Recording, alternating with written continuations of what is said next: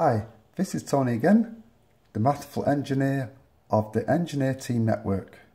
And today we're just going to do a short video on error codes.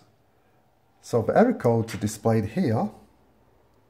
This displays the error codes on this boiler. And one of the main ones which display is the E133.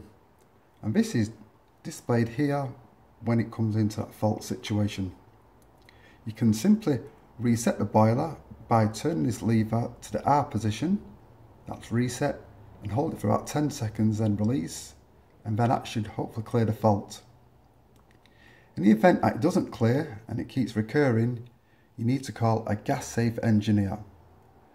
So if you click on the link below, and you will see the gas safe or the local engineer in the Engineer Team Network, you can click on that link and go to our website and get an engineer out. So hopefully this was useful to you. If you want to get more information, just subscribe to our channel on the link below, and thank you for watching. Bye.